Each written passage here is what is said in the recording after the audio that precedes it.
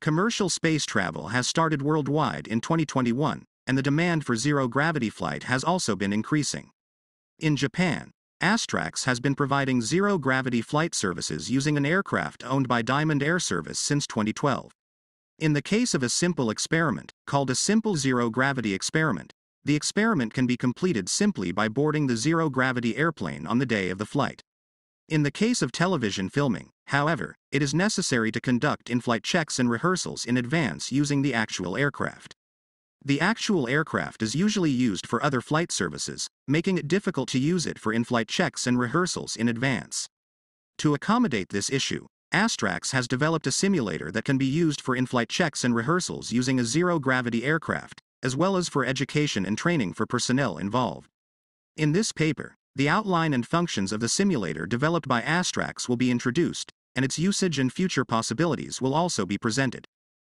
1. Introduction. ASTRAX is conducting various demonstrations to develop services for spaceflight using the zero-gravity flight service provided by Diamond Air Service, the only company in Japan that provides zero-gravity flight services. The aircraft used for this purpose is the MU-300, a small jet manufactured by Mitsubishi Heavy Industries, Limited. An education and training simulator that simulates the interior of an MU-300 modified for zero-gravity flight was developed, and the base was completed in February 2023. For its simulator, ASTRAX uses a camping trailer, named Argosy, manufactured by Airstream in the US, which has the necessary equipment to verify and evaluate in advance the experiments and missions that customers will perform during zero-gravity flights. The structural part of the trailer is made to simulate the structure of the actual MU-300 for zero-gravity flight, and the filming and lighting equipment is installed as is with the equipment that ASTRAX actually uses when it conducts microgravity flights with the actual aircraft, and sends it to the site when it flies in zero-gravity. This paper will summarize the MU-300 modified for zero-gravity flight, and the outline, functions, usage, future modification plan, and possible future usage of the zero-gravity aircraft education and training simulator developed by ASTRAX. 2. Zero-gravity aircraft MU-300. 2.1. Overview of MU-300. The Mitsubishi MU-300, Diamond 1, the base of the zero-gravity aircraft used by ASTRAX for its zero-gravity flight service, is a small jet developed by Mitsubishi Heavy Industries Limited in 1981. Today, a total of more than 900 aircraft in the series are still in service around the world. The Japanese Self-Defense Forces have also introduced the T-400 as a training plane. The aircraft cost approximately 700 million yen at the time of its launch. The MU-300 has been modified for zero-gravity flight by Diamond Air Service, and ASTRAX charters and operates the aircraft. ASTRAX Zero-Gravity Aircraft Education and Training Simulator. ASTRAX has developed a zero-gravity flight simulator to simulate in advance the zero-gravity aircraft and actual zero-gravity flight services described in Section 2, and uses it for education, training, pre-mission verification, and promotional filming. Details of the zero-gravity flight education and training simulator are presented below. Appearance of the simulator. The ASTRAX Zero-Gravity Aircraft Education and Training Simulator is made from the inside of an old American camping trailer, Argosy, made by Airstream. Since the simulator simulates only the interior of an aircraft, its exterior remains that of a camping trailer.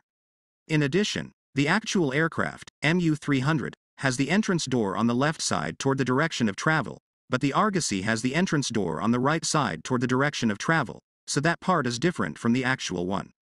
The side of the door has an air conditioner, which is not present in the actual aircraft, so when using the simulator, the door and the air conditioner section should be considered as if they were not there.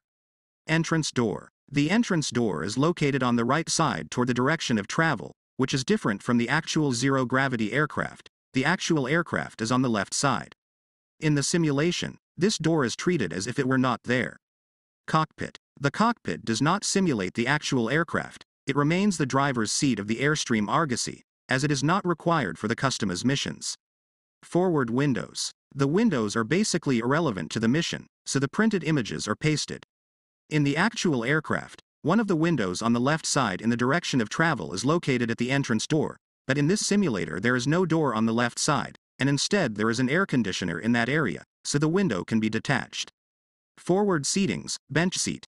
As in the actual aircraft, there is a bench seat for 3 people facing sideways behind the pilot's seat.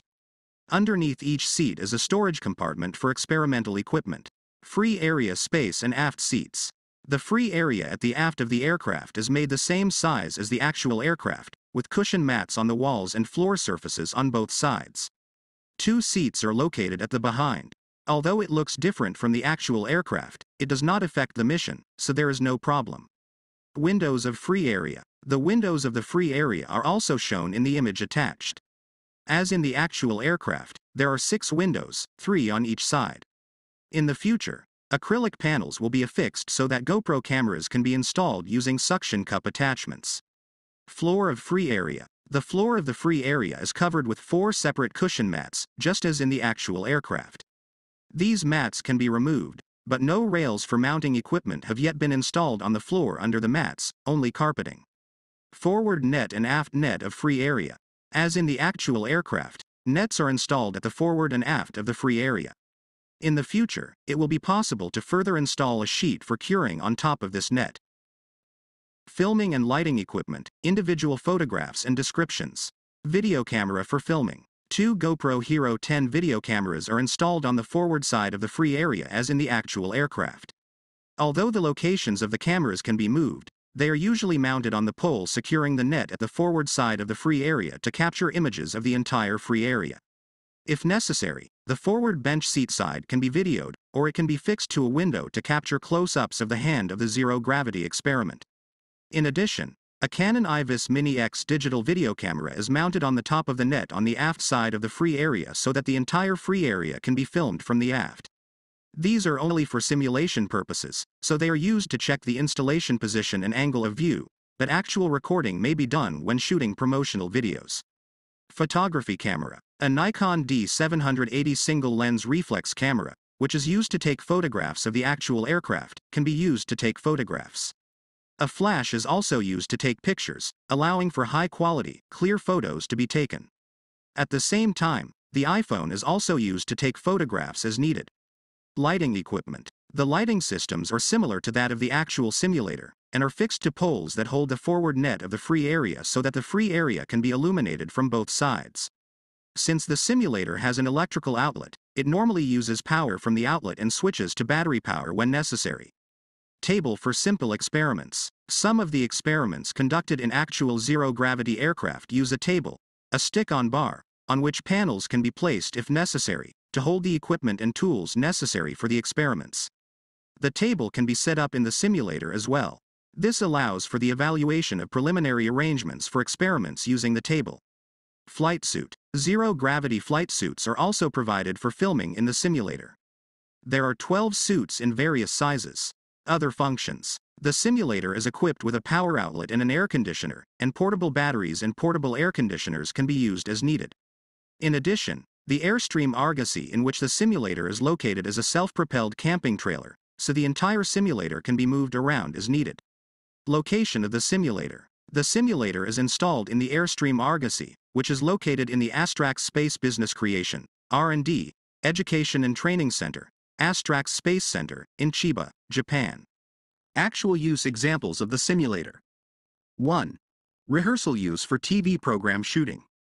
2. Space singer Mika Islam's PV shooting. 3. Photos shooting for Space Beer PR. 4. Visiting, experiencing, and photographing children. 5. Evaluation in comparison with actual equipment. The reproducibility of the simulator does not accurately simulate the actual equipment, so it will be necessary to make minor adjustments by comparing it with the actual equipment as necessary in the future.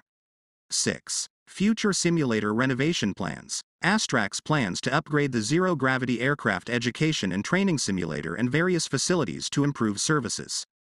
Upgrade items envisioned for the future are listed below. 6.1. GoPro camera augmentation.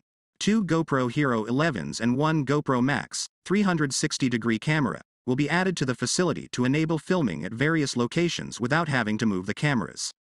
6.2. Simplification of LED lighting.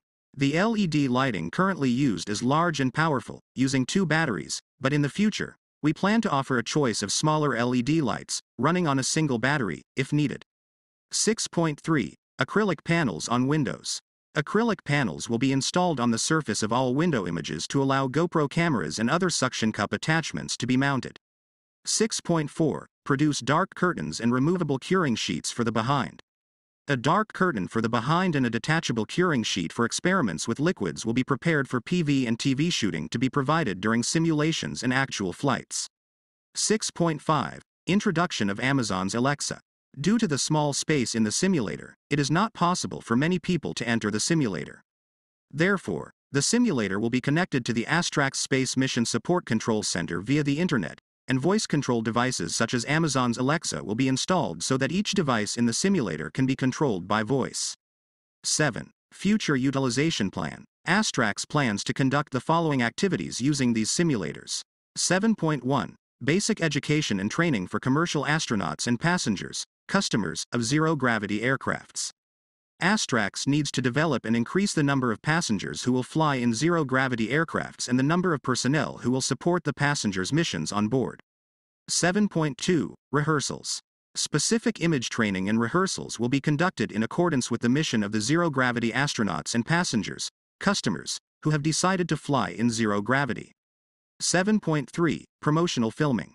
Using the simulator, promotional videos and photographs related to zero-gravity flight will be taken without leaving the ground. 7.4. Exhibiting at exhibitions, etc. The simulator will be exhibited at various events and exhibitions held in Japan so that many people can experience it. 8. Conclusions. The zero-gravity aircraft education and training simulator presented in this paper was recently completed at the end of February 2023 and has not been used much yet. But as space travel services begin around the world and many ordinary people are becoming able to go to space, the demands for zero-gravity flights for preliminary evaluation of space missions are expected to increase. ASTRAX has been providing zero-gravity flight services since 2012, and has conducted many missions and analyzed the needs of its customers. See other paper 79 in reference. Based on the results of the needs analysis, it is necessary to make the simulator easy to pre-evaluate the needs of those with high needs. We will continue to upgrade this simulator and aim to improve the quality of zero-gravity flight services and space flight services in the future.